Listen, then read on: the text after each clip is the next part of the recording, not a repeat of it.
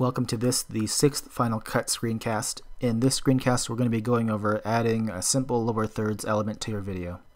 So to start, we're going to go over to the viewer, and in the lower right hand corner you see this film cell with an A in it. You're going to click on that, go down to text and lower third,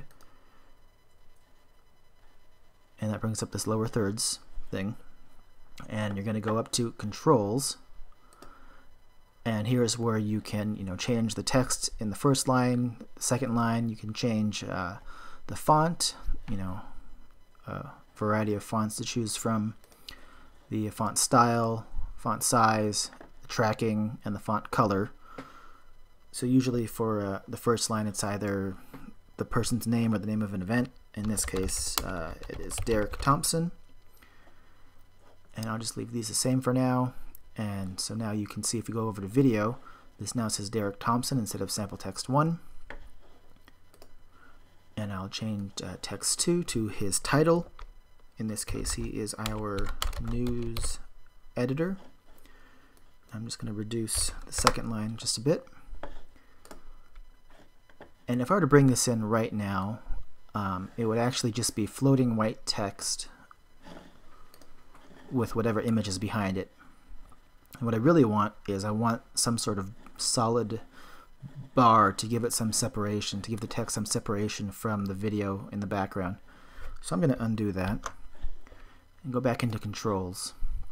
And for background, I'm going to select a solid, and I'm going to change the opacity to 75. It's just my personal preference. You can play around with your opacity. And I'm going to drag that in. And now I have this solid background behind the lower thirds that's 75% opacity, so I can kind of see through it and see what's behind it. And as we learned in the last screencast, I'm just going to select the pen tool, and I'm going to fade the lower thirds in, let it stay on the screen for a while, and fade it out. And then I'm going to switch to the blade tool with B and cut off the excess. And we'll just play through that. Documenting stuff? And of course I could have, after I cut that, I could have dragged it out to change the duration to something that I see fit.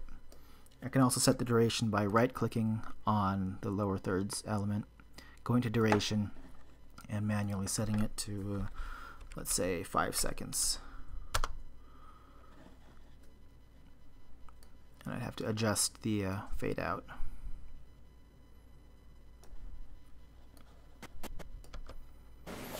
Documenting stuff?